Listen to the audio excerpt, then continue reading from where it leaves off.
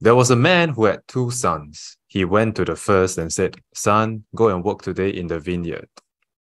"I will not," he answered, but later he changed his mind and went. Then the father went to the other son and said the same thing. He answered, "I will, sir," but he did not go. So which of these 2 sons do you think did the will of the father? The first son said he will not go, but later he went. The second son said, "I will go," but later on he did not go. Now, the second son is Abraham.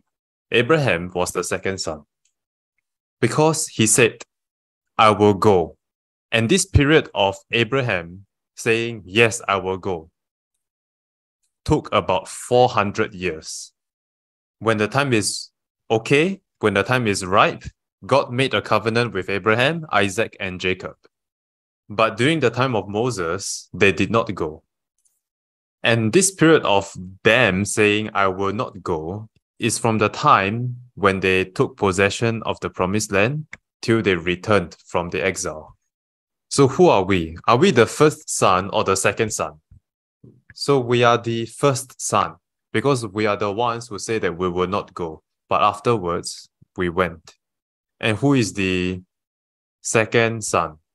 It is the Israelites who said that they will go, but later on they do not go. So why the healing of miracles? We have to ask ourselves this question. Yes, why is it that the miracles of today that Jesus performed is healing? We have to ask this question.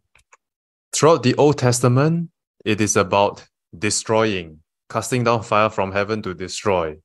But suddenly, it is shift towards the miracles of healing. So God made a covenant with Abraham, Isaac, and Jacob. And God said, "Let us conquer the world together.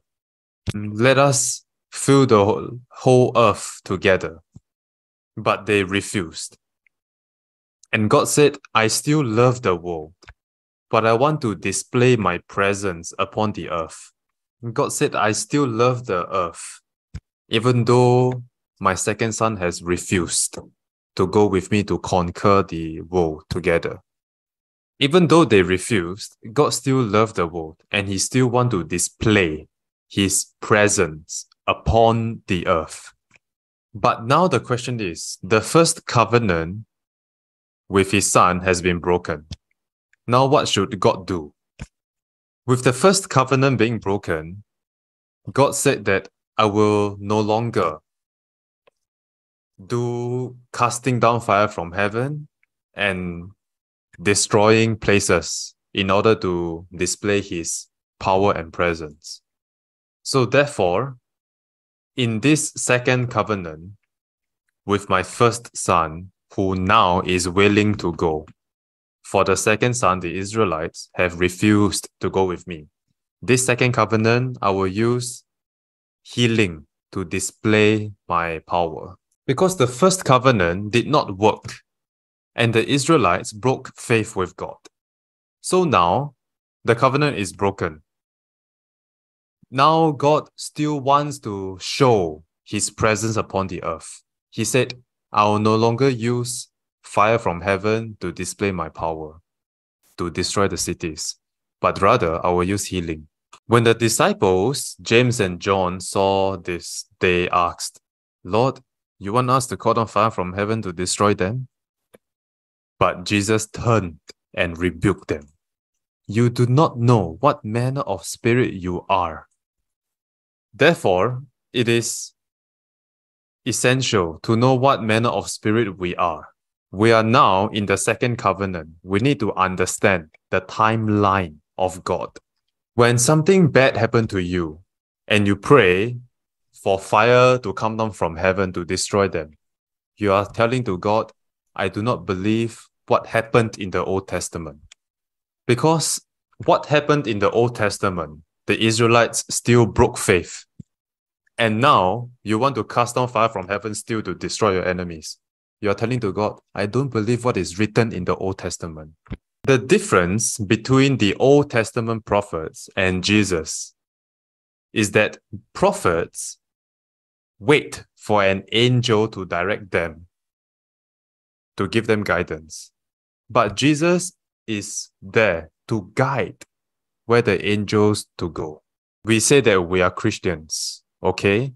Christians rebuke the Pharisees.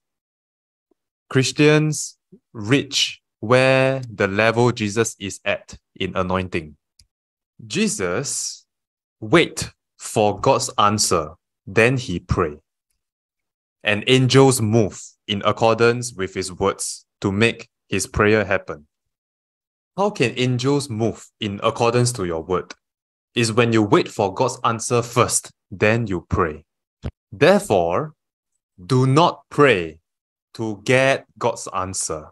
Rather, get God's answer first, then pray. Someone asked me, which should I ask God first?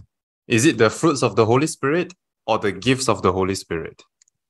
The answer is both are needed and both go together. One of the fruit of the Holy Spirit is patience, and one of the gifts of the Holy Spirit is prophecy.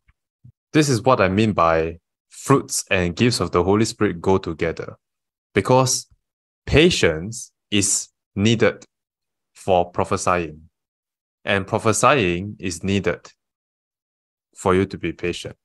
So patience helps you to prophesy, and prophesying helps you to be patient.